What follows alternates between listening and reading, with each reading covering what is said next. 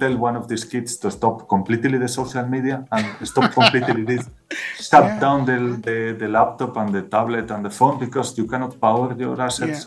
So we are talking about electricity demand is booming, is skyrocketing. 32% of the power produced last year was coal. 23% was oil, liquid oil. So we're already talking about 55% coal and oil, so the most polluting and the most emitting parts, and 26% was gas. Hello, I'm Sumit Bose. Welcome to the Net Hero podcast. This podcast is for you if you're interested in business and reducing our carbon footprint.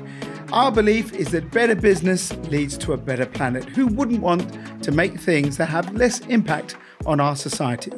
It's a podcast for people who are inventors, academics, people working in the energy sector, or from any different field that believe that they can do something better to make the products and services we use every day less harmful.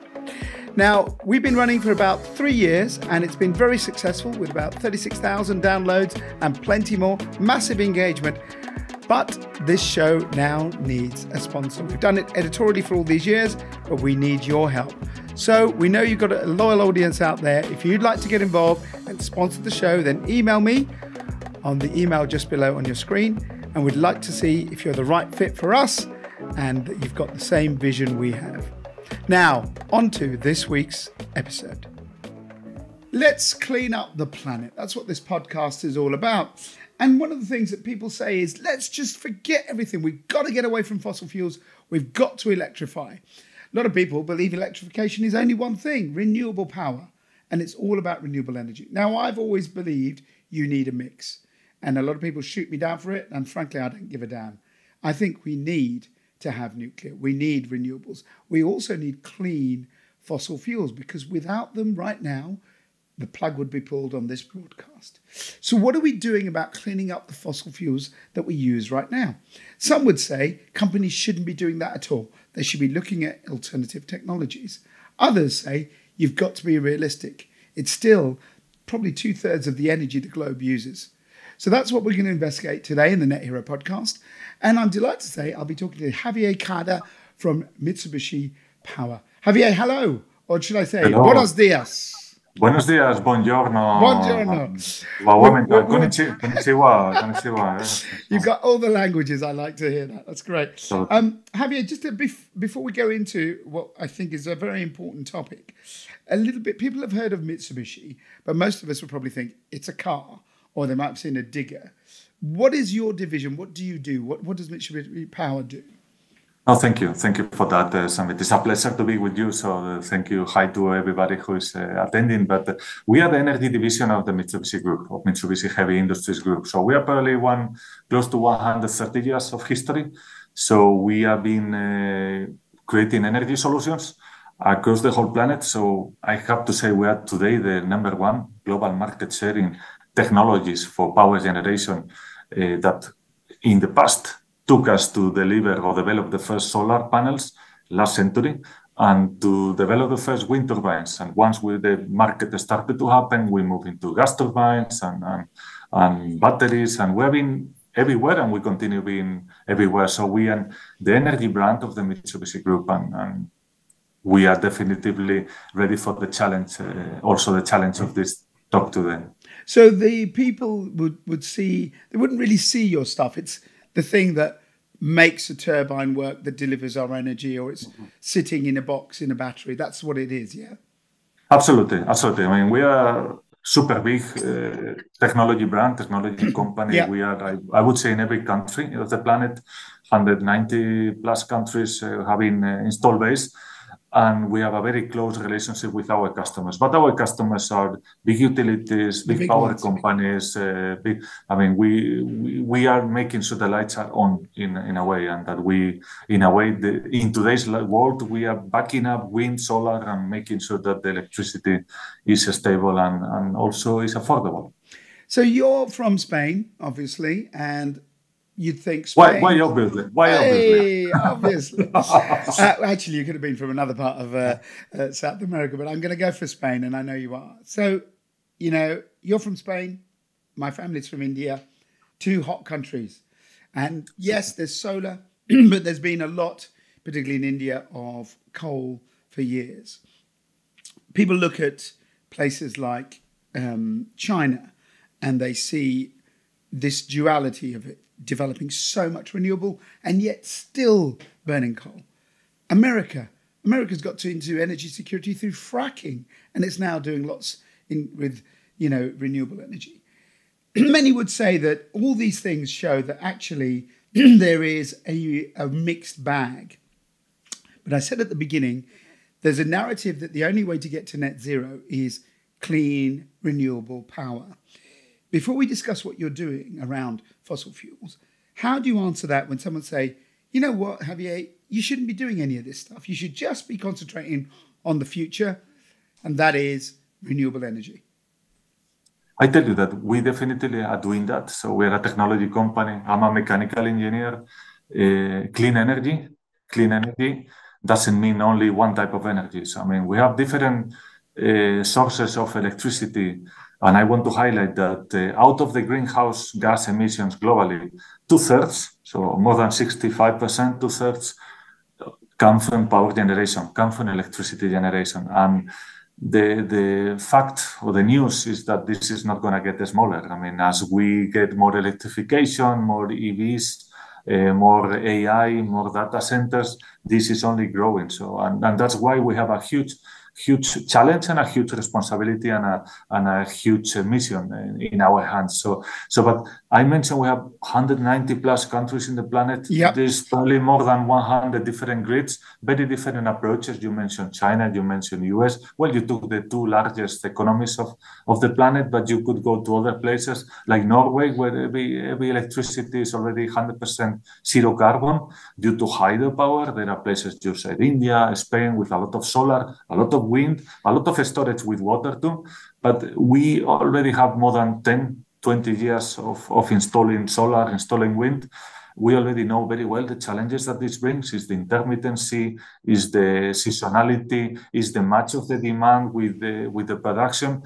So some key facts that I want to highlight. So globally, from the power produced last year, and I go to 2023, it's too early for closing 2024, 1/3, so 32, a bit more than 32, almost 33% of the global power came from coal-fired power plants, so 33%. So, and you would say, well, that should be Indonesia, China, Southeast Asia. Well, I tell you, in Germany, which is the largest economy of the Euro, it's more than 40%. So it's much higher number. And Eastern Europe is similar. Of course, we know the reasons, geopolitical reasons, and also the nuclear phase down of the last year. So one of the two words I want to put is ambition and pragmatism. So we need to have a very high ambition to achieve the decarbonization, but we need to be pragmatic, because if we think that we can clean everything immediately and build new stuff, well, it's not going to happen. It's not going to happen time-wise. It's not going to happen financially-wise, and it's not going to happen technically-wise. So that's why we are at Mitsubishi, our key pillar or our key roadmap is decarbonizing the existing infrastructure. So it's taking what is existing today and with the lowest cost in the shortest time possible to decarbonize. And that's, we would come to I said that 32% of the power produced last year was coal, 23% was oil, liquid oil. So we're already talking about 55% coal and oil, so the most polluting and the most emitting parts, and 26% was gas. So we can see that gas should be one of the tricks to reduce emissions, because when we replace oil or coal with gas, we are reducing more than 50%, sometimes 60%, sometimes 70% the emissions of that plant. So going from 100 to 40% to 30%, I want to highlight that. That is what is called a transition. And of course, build as many renewables as we can, as much solar and wind as we can. But remembering always that every solar power needs backup. Every wind power needs backup. Solar in London is going to work only for 7 hours every day, as we all know. Correct. Well, if we're lucky, I mean, a day like today, we'll get about half an hour. Today's 4. You make a really good case, and I agree with you. But how do you respond to people who just say that is not the way? Because there's a very vociferous voice out there. I think, in my view, a slightly deluded voice, because it just believes you can do it. And they don't want people looking at trying to decarbonise. They just want it all closed down. That's very difficult for anyone to, who's in the industry. I can get it when, you talk to young kids. I'm sure if you've got kids or you talk to young people, they're like, stop it now. Stop the oil, stop the gas, stop all fossil fuels. That's a brave ambition, and it's a really good thing that the young kids want that. But the practicality and the financials of it, it's impossible, isn't it? Yeah, it's not. Thank you. I fully agree, but not only the financials. I mean, the way of life. Yeah. So, I mean, tell one of these kids to stop completely the social media and stop completely this. Shut down the laptop and the tablet and the phone, because you cannot power your assets. Yeah. So we are talking about electricity demand is booming, is skyrocketing. And globally as well. Yeah. Globally, the way we live is more power dense than ever. So as sending an email, sending a WhatsApp, posting something on Instagram is costing greenhouse emissions. I mean, it's because you need to store that data. I like to use the data centers. So data centers is a sector that is in explosion, in amount of building and amount of construction. So a data center has several chips. The chips that are storing the information, etc. So those chips, when you are in the morning and you wake up and you put your toaster and you toast the bread, I like the bread quite toasted. The temperature of the bread is much colder than the temperature of the chip. Of course. So you need electricity to keep the chip working, but you need the energy to cool down that chip. So the amount of power that all our way of living is needing to be sustainable and to be working is humongous. So what we are, companies like us, like Mitsubishi, last year we committed globally to multiply by 3 the amount of renewable power, the amount of clean power. Yeah. Triple. I want to help. This is a huge challenge. Triple from now until 2030. So the coming 5 years. And I tell you, the good news is that we are gonna make it as humankind, as a human race. But again, I highlighted 32% coal, 20% oil, 25% gas, so 4% nuclear. So at the end, in wind and solar plus hydro, 14%, but only wind and solar, we're talking about 8 to 10% of the global electricity of last year. So if we triple, when we triple, in the best case, we're going to be above 20. So you would say 8 by 3 is 24. But of course, as you know, unfortunately, wind power is producing always at the same moment. So sometimes you need to curtail it and waste it. Solar power is producing in the middle of the day, not when the consumption is the highest. So still, that is not going to be enough. So still, we need to replace coal, and we need to replace oil, and we need to do that with gas. And that gas needs to be a step by step being replaced by low carbon or zero carbon molecules like ammonia, like hydrogen, and that's what we are working. This is not a job of 1 year or not a job of 2 years. It's the whole oil and gas industry. I know the young generation, we're still very young, Sumit. So, but the young generation. That's very good. Listen, you're very young. I'm not. I'm as old as the fossil fuels. But I just want to stop you 1 second. This is the thing, right? So no one thinks about the energy of this, right? If I say to someone, what is dirty? The obvious thing, and it makes sense, is people see a car, right? And they see the fumes coming out of a car's exhaust, or a bus, or they see a power station. And people think, well, this doesn't produce any of that. And you've just nailed it. That, when they're sending all their messages on, Insta or whatever it is, no one's thinking about the energy that is going into that. That disconnect, do you think, is that causing a slight problem? Because everyone wants to have cleaner air. And of course you can say, get rid of dirty petrol for cars and diesel and power stations from coal. But then no one thinks that this is using energy. I mean, we need a huge amount of energy for everything we do, but you highlighted the telephone. The telephone. We call it telephone, but it's not a telephone. The terminal. It's a computer, isn't it? For absolutely everything. And we go into the tube in London, and everybody's on the phone doing a lot of stuff. Well, sorry, bad news. I mean, a diesel car or even a pickup in Texas is polluting less per day than one of these machines. There you go. Not polluting, it's simply the energy demanded. And again, why is it polluting? Because I'm plugging it into the grid, but where is the electricity from the grid coming from? Well, remember, 1/3 is coming from coal, 25% is coming from oil, and that is the footprint you are leaving every time you're posting something, every time you are just sharing stuff. It's a brilliant thing. And please don't stop doing. I think you've really summed it up in a brilliant way, because I think that's the disconnects people don't see. You can protest, but you've got to get it.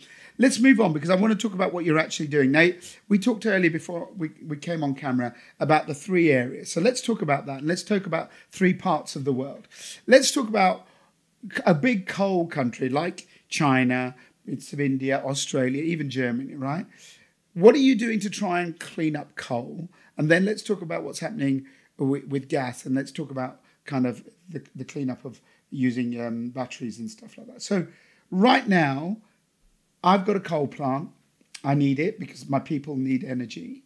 But I do want to clean it. I don't think there's any person on planet Earth that likes breathing in this crap.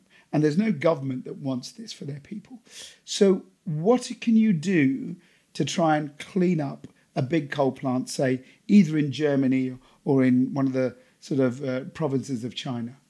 Yeah, I mean, you need to do a transition. You need to do a transition of fuel. I mean, UK is a good example. UK is one of the few, and is probably the first high developed country, developed largest economy who has totally phased out the coal in this year. So well done for the nation and well done for the society. So I want to put one level. These are the emissions of a coal-fired power plant. And when you transform it into a natural gas-fired power plant, your emissions are 1/3 of it. That is called a transition. Gone, 2/3 clean. 2/3 are gone. That's a transition. That's a transition. That if we do that, I tell you, we fix. We're fixing 33%. Or we're fixing 2/3 of 33%. So we're moving forward. That 33 would be like an 11 if I would make the maths correct. But how could the people say the coal plants? You know, we had it here with Drax, which turned into biomass eventually, but it's very expensive to change them. Gas turbines are very expensive to build. How can you make it affordable? Because people say, well, hang on a second, the cost of the investment, I'd rather stick with my coal, some governments would say. Yeah, I mean, that's where it comes the regulation part. It comes the regulation part that if frankly, if we look only at financials, the reality is that we probably would just stick to coal, the whole planet. So coal is probably some places we would still burn wood and we would still burn whatever we can. And London would be full of coal, smoke, and like it was 100 years ago. So that's probably the situation. That's why we need regulation to protect people, because we're talking about health, we're talking about education, but we're talking about the future of society. So we are all very aware that there's a climate crisis and that we need to stop dumping hazardous emissions to the atmosphere in a massive way. So yes, it's required an investment. I tell you that the great news is that you don't need only to bring a new power plant. You also can bring solar, wind, which are extremely low cost. And then with the gas, what you're doing is backing up so that you have the 24/7. So we're not talking about gas power plants that are going to be replacing the full coal, but the coal you are going to be replaced, 1/3 of it, you are going to be replacing it with renewable power, so with wind and solar. And you might have also some batteries for frequency regulation, for smoothing the peaks, because something we feel in the UK, wind power is very spiky. It's very spiky. It's coming, so you need to smoothen it down. And the gas fired, what it's doing is backing it up and making it become base load. And then when we have reduced, you can imagine, we take the whole coal fired. You take 1/3 become renewable, so you only have 2/3. Then 2/3 of the 2/3 you are taking it out of the emissions. So you are moving from a level of emissions to a very much more sustainable level of emissions. That is the journey in which we are embarked now in 2020s, 2030s. At the end of that journey, we will have approximately a bit more than 10% of the emissions we have today. and that we will need to find more drastic solutions like sequestrating carbon, storing carbon, etc., in areas like cement manufacture, steel manufacture, as they call hard to abate. Really, you cannot replace because there are thermal processes, etc. But when people say we need to move to clean power, absolutely correct. But clean power is not only solar and wind. I mean, you need storage of all kinds, storage with lithium ion, storage with water, storage with molecules like natural gas, like hydrogen. At the end, a natural gas that is replacing coal is 2/3 less emissions. But a natural gas that is backing up solar and wind is not only removing 2/3 of the emissions, that last 1/3 is only operating half of the time because you are normally backing up, supporting wind and solar. So, have you got an example of where you've done this? You've gone and done that mix of change the coal to part gas, part battery, parts solar? Have you done a plant? Multiple places. Tell me about one. Tell me one. Fortunately, I mean, we have one of our landmarks is in the States in Utah. I mean, it's probably the largest unit globally in which we have the largest storage of energy using hydrogen. So we have solar power. Solar power is feeding the grid, but of course, many times the grid is not needing that power in the moment it is generated. So then that solar power is producing hydrogen with electrolyzers that we are installing, and that hydrogen is powering a gas turbine, that the gas turbine is using gas, but is all the hydrogen that is available is blended with the gas, so you are reducing further the emissions of the gas, and the hydrogen that is not required in the gas turbine is being stored under the ground. So that you have the full circle. You have the renewable power, then you have the gas as the backup, and then you have the storage of hydrogen to reduce and eliminate the emissions of the gas too. So at the end, and it's of course operating in Utah, but serving California, Nevada. I mean, it's a project. Is it now zero coal, or is it still got a little bit of coal? I mean, no, it's zero. Coal is out. Coal is out. I mean, frankly, I mean, very radical here. So, I mean, when you bring gas and renewables, coal is goodbye, sayonara. I mean, it's adios to coal. Adios. Hydrogen. We had a great podcast the other week talking about this. I'm a big believer in hydrogen. The big issue is obviously people say it comes from generally the easiest way to make it is from hydrocarbons, from the fossil fuel industry. Wow. There's a big energy cost in making it. People are looking at new technologies and looking at the idea of kind of how we get more of the green rather than the grey and the blue hydrogen. Where do you see the whole issue of hydrogen as your company tries to do this slow de-escalation of emissions across different plants? Thank you, Sumit. Great news here is that you are talking to Mitsubishi. We are a company that is over 50, not you and me, but over 50, 60 years working with hydrogen. Because hydrogen has been a very important molecule in aerospace, in steel manufacturing, and these are divisions that we do have. And so we have the technologies, and we're developing new technologies for producing hydrogen from clean sources, so from renewable power, so to make green hydrogen. Here, I see a lot of similarities to what happened 20 years ago with solar power, Summit. So in 2004, 20 years ago, solar power was too expensive, a bit nuts. It was R&D driven, university money, because it was too expensive. I tell you, by 2008, the cost reduced 96%. So it was from 100 to 4. What did happen? Magic. No, it was economies of scale. It was manufacturing at a scale. Do you think that will happen with hydrogen as well? It is happening. We can see that it is happening. It will not be so massive, but it will be similar to the batteries, to the battery manufacturer. At the end, an electrolyzer is a piece of equipment that we have our own knowledge, and we're developing multiple solutions in that sense. Is the bigger the scale of production and the bigger the size of the units, the lower is the cost per kilowatt hour of production. So we see that is already happening. And the saying that some people could say that solar is never going to make it happen in 20 years ago. And 5 years later, it was the cheapest source of electricity. Not the most stable, but the cheapest by far, and it continues being. Hydrogen is appearing as a new class of renewable energy. It's a storage of clean energy in a molecule that can be blended with gas, that can replace gas, has high energy density. And again, good news, there are companies who have a lot of experience like us in how to store it, how to use it, how to produce electricity out of hydrogen.